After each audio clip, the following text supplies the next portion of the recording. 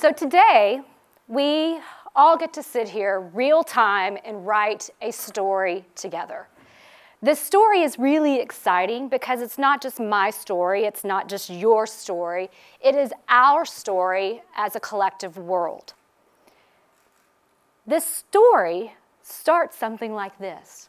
In the year 2016, our world, is going through a period of major change and growth.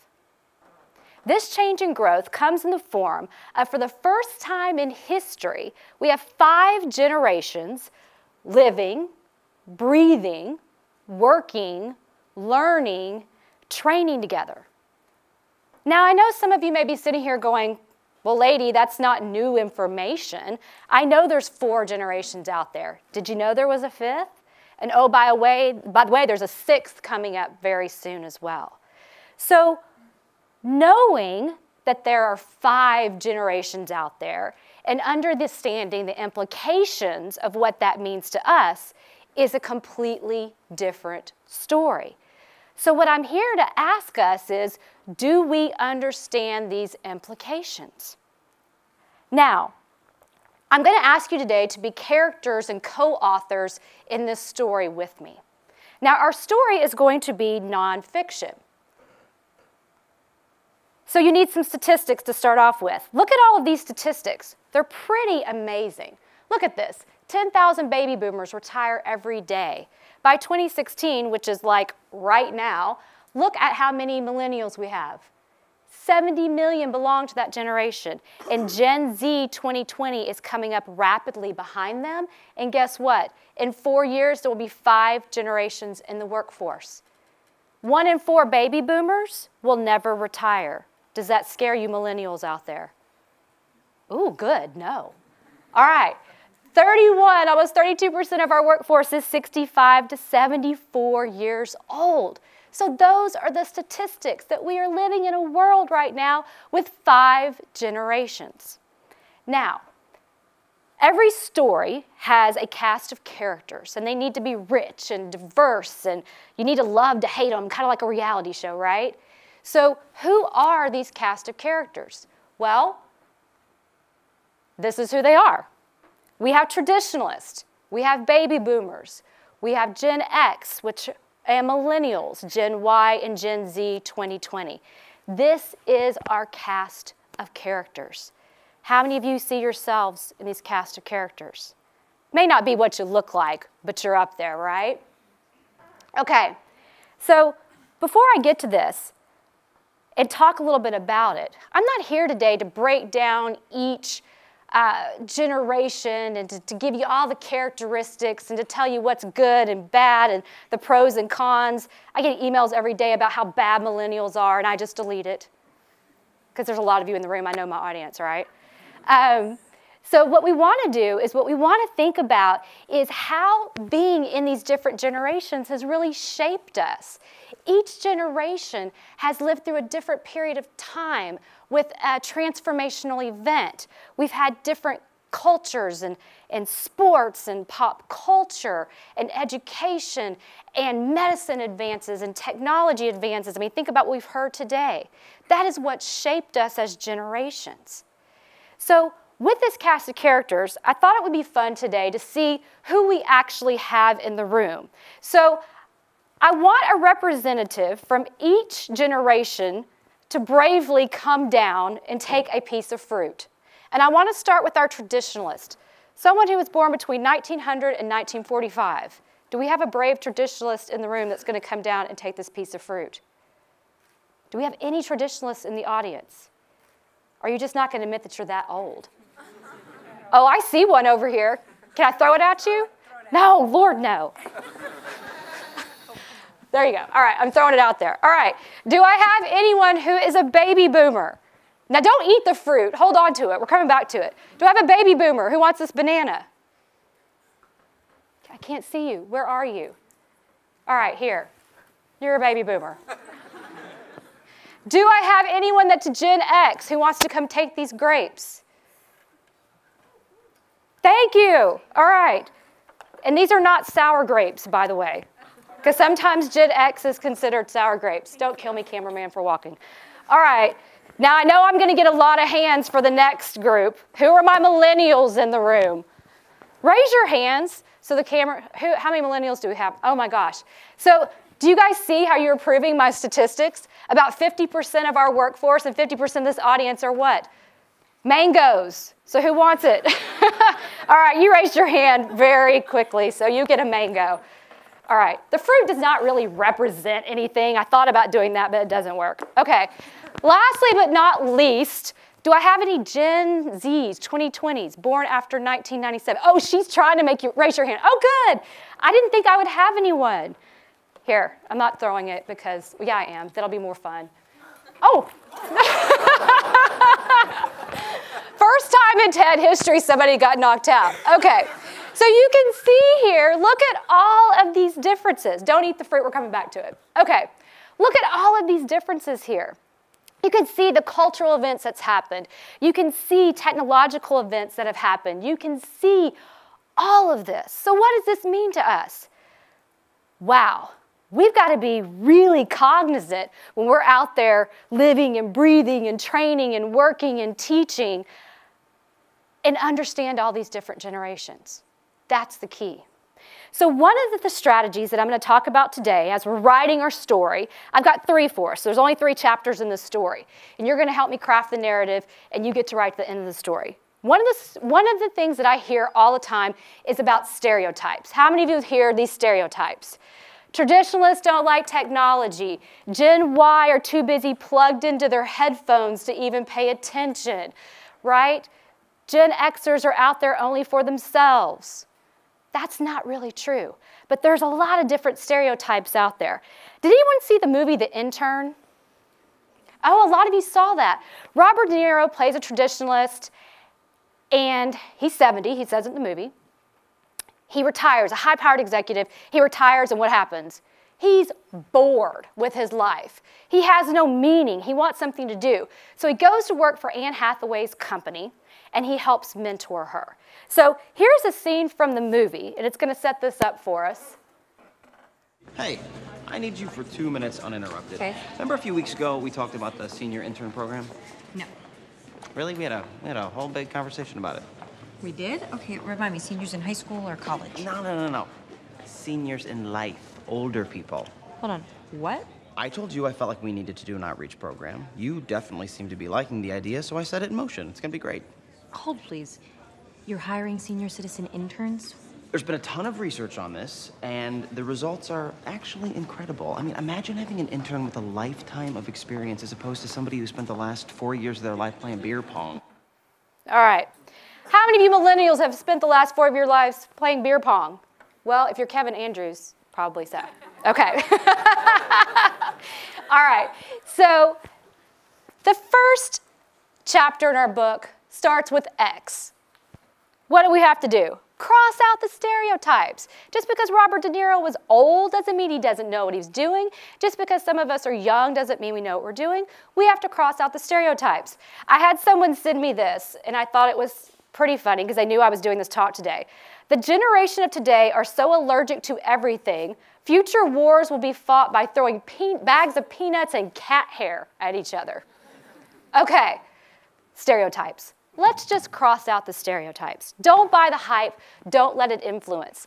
You understand who you are. Now, the impact to this is so cool when we start looking at it. The impact is to corporate America. The impact is to higher education, technology, politics, Hollywood. You know how big this impact is? Look how long Harvard's been studying this. Since 2006. I love this. What do younger workers want? What do the middle generation want? What do older employees want? You know my favorite thing they say here is what? Your move. What are you going to do?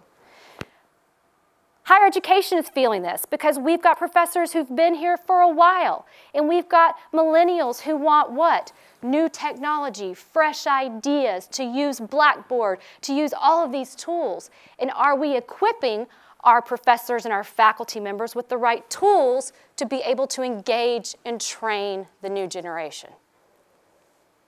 That's the key. You know how cool this is? Even Rocky has to think about it.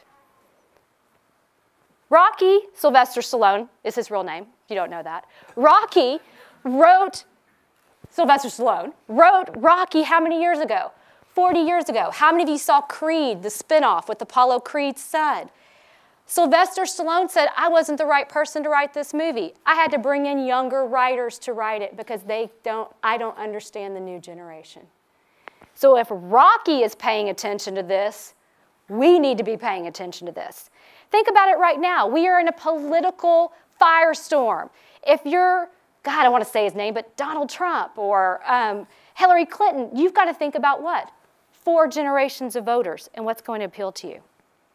The impact to this is huge. The impact to this is huge to all of you because you're in classrooms, you're in project groups, you're in research labs, you're managers, you're CEOs, you're out there working with all these different generations. You're doctors who have patients. You're teaching kids. I mean, it's amazing the impact here. So we have to really start thinking about this. So let's look at chapter 2, which is the why. So X is stereotypes. Y is know your own story. This is my story. I had to create this for a conflict management course. We had to sit down and think about who we are. So I had to think about it. I'm white. I'm Gen X. I'm a mom. I had to start thinking about what my story was. And you know what? I'd never done that before. So it was really great at my age, which will remain nameless, but I'm Gen X. It was good to go back and do that. So I encourage you to think about your story.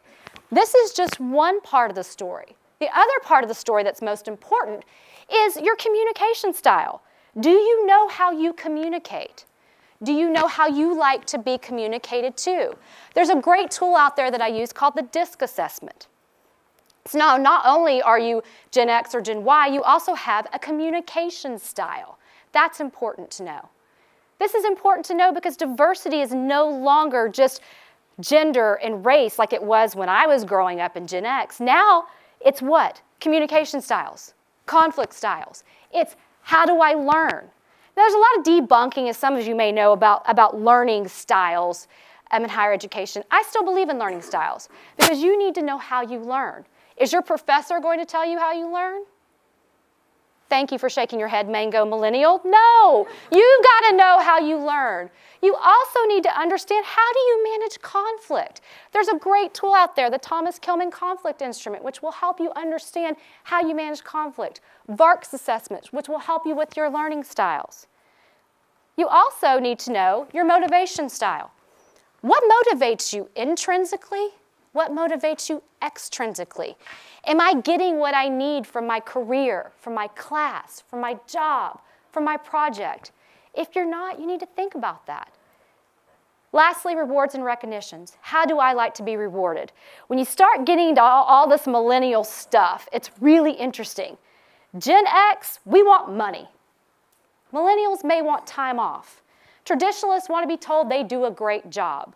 So we have to know what motivates not only generationally, but also individually. Now, I have a son who's 8 years old, and so as a mom, I have to advocate for him to help him understand his communication style, to help him understand how he manages conflict, which is not to hit another kid, okay? So I have to advocate for him. What I'm here to share with you is you have to advocate for what? Yourselves. So understanding all of this will help you understand your story. And these are the great tools that are out there for you. So yes, it's great to understand if we go back and look at this, but this is the heart of what you need to understand from your story. So that's the why.